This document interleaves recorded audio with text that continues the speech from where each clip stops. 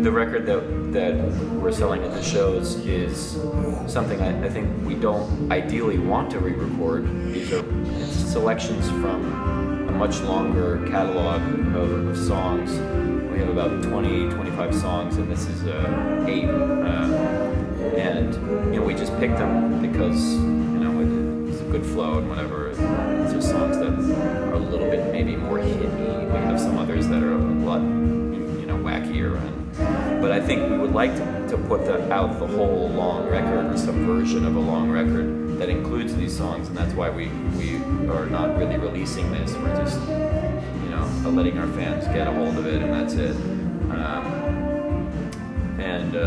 Then there are a whole bunch of new songs coming down the pike that we haven't recorded yet. So maybe the plan would be to put out a real release of a record, including these songs, but then have another one that's rapidly following that with new tracks. So I don't know. We have to decide all this.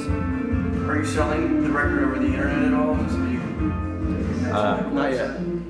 We may be through our website, which is thehoneybrothers.com, but we haven't decided yet. Well, we did decide. We decided not to decide just yet.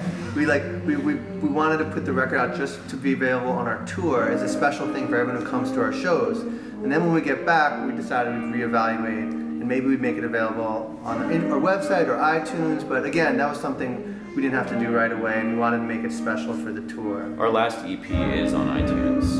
We might remove it, but it is there on iTunes. And we're called the Honey Brothers, and I think that reflects very well our relationship. We're all very brotherly, and right? Yeah, I'm about to lend you deodorant. Yes, you see, we share deodorant, and we make all decisions pretty much in a real, true democracy. Mm-hmm.